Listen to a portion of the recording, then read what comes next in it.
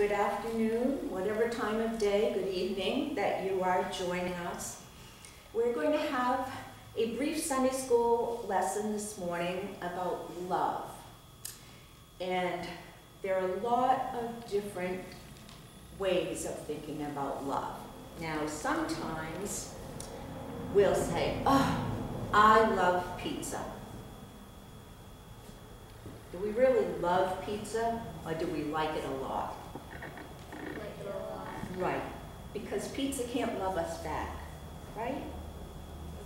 We love people, animals, and some people think animals can't love you back, but I would certainly defend my belief that they do. They love the hand that feeds them, at least. So there are a lot of different references to love in the Bible. And one of the first ones that we see is in Leviticus, and it's part of the 10 Commandments. And Janetta's going to read that verse for us that talks about that. Do not take revenge on others or continue to hate them, but love your neighbors as you love yourself. I am the Lord. Okay, so we're supposed to love our neighbors. So, this is us. And our neighbors should love us back, right? Okay. So, we're going to put our neighbors in here. So, if you pick out all of the larger balls, and we're going to put as many in there as we can fit.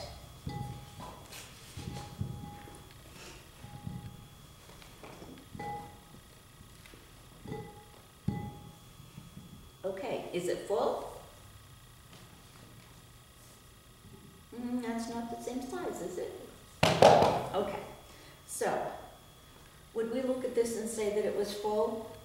Yeah. Okay, so this is all the love we have to give, and we're going to give it all to our neighbors.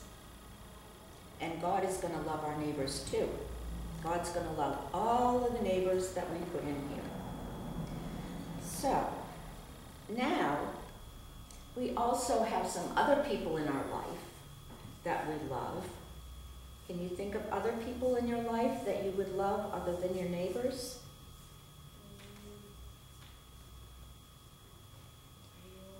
Parents. Good. Yes, your parents, your friends, your parents, your brother or sister, right? Pets. Mm-hmm. So, do we have any room for them in here? No. Well, let's take a look at these. Now, if we move things around a little bit, these are our parents and our brothers and sisters, okay? So, if we just make a little bit of space, we can make room for other than our neighbors.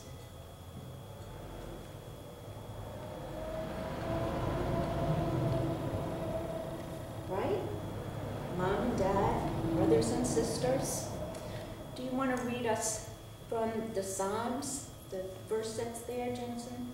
Sure. I know that your love will last. I know that your love will last for all time, and that your faithfulness is as permanent as the sky. And should we think about that when we think of our parents and our siblings, that they will always love us? And we will always love them? Yes. Yes. Okay, so let's put, we're going to put a few animals in here. Cats and dogs. These are going to be these guys.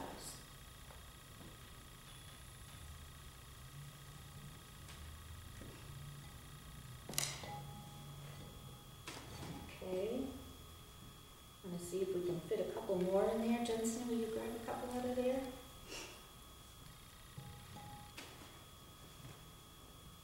Okay, so now we've got lots of different people and animals that love us. Now, what else Who else do we love? Anybody else? Do you have other family that you? Your aunt, Yeah. uncle, Yeah. cousin. Yeah. So we're going to make room for those people.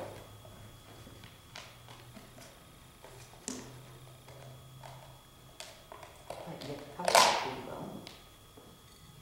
We'll move these so we can do this a little bit easier. So, you want to help me with this, Janetta? Okay, so these are all the aunts and uncles and cousins and grannies and grandpas for other people. We all have some other relatives that we love and that love us, right? So, what do we have left? Is there any space left there? Not really. Not really. Doesn't look like it, does it? Let me show you. This is God's love.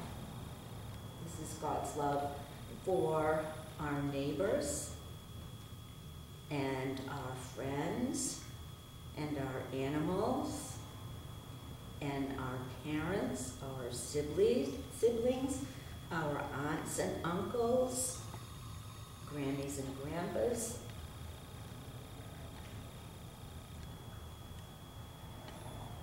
And God loves all of them. And we love all of these people here and hold them in our heart, right? But no matter how many people we have in our life, we always have room to love God. And God will always love us. So you can see, He just pours the love on. Right? Okay, so I have a passage I want to read to you. This passage is from Corinthians. And it's a passage that sometimes people have read at weddings because they like it. And it's in chapter 13, starting with the first verse. Love is indispensable, and yet I will show you the most excellent way.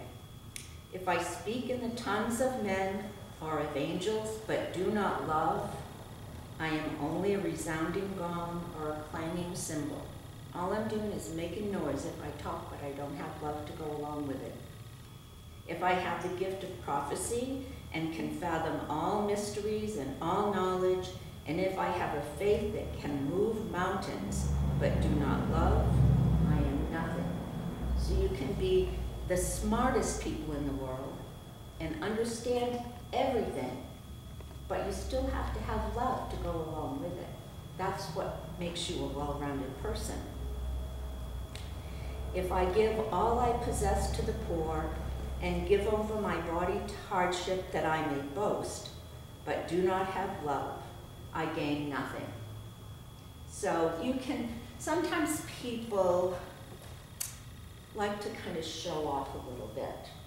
And they'll say, oh, I did this, and I did this for these people, and I did that for those people. But if they're only doing it so people will watch them and say, oh, what a good job you did, then if there's no love in it, then it's not really a gift to God. You have to have love in the things that you do. Love is patient. Love is kind. It does not envy. It does not boast. It is not proud. It does not dishonor others. It is not self-seeking. Do you know what self-seeking means? Want attention. Yes, good job, Jensen. It is not easily angered. It keeps no record of wrongs. Do we do that sometimes? Do we kind of hold a grudge against people who do something to us that we don't like and say, I'm never going to be their friend because they hurt my feelings? You never do that? I have never said that. You never have? I'm so proud of you. Well, you haven't lived 70 years. When you've lived 70 years, I bet at some point you're going to have done that, to hold a grudge against someone for something that they did or said. Well, Maybe, yeah. But we shouldn't do that. I'm not. Well, and we have, love does not delight in evil, but rejoices with the truth. It always protects, always trusts, always hopes, and always perseveres. So if you think about mom and dad, you know that they will always protect you, right? They're going to be truthful with you. They're going to hope for things for you when you get older, or even now. Hope for things that will be good for you. And God does that too.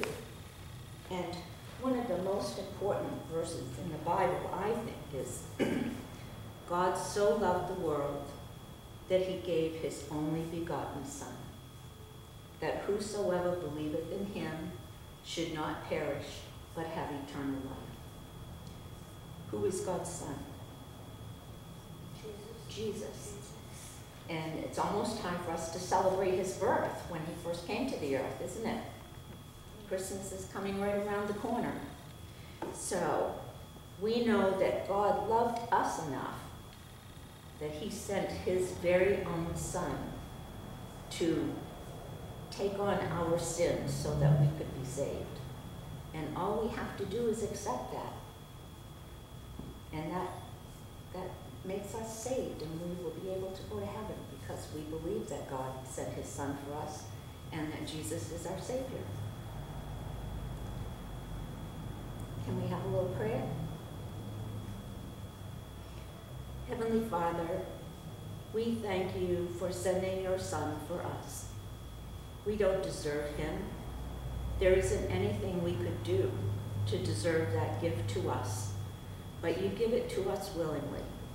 You love us unconditionally, and we thank you for all of the blessings that we have in our life. Please help us to be the people that you want us to be. Amen.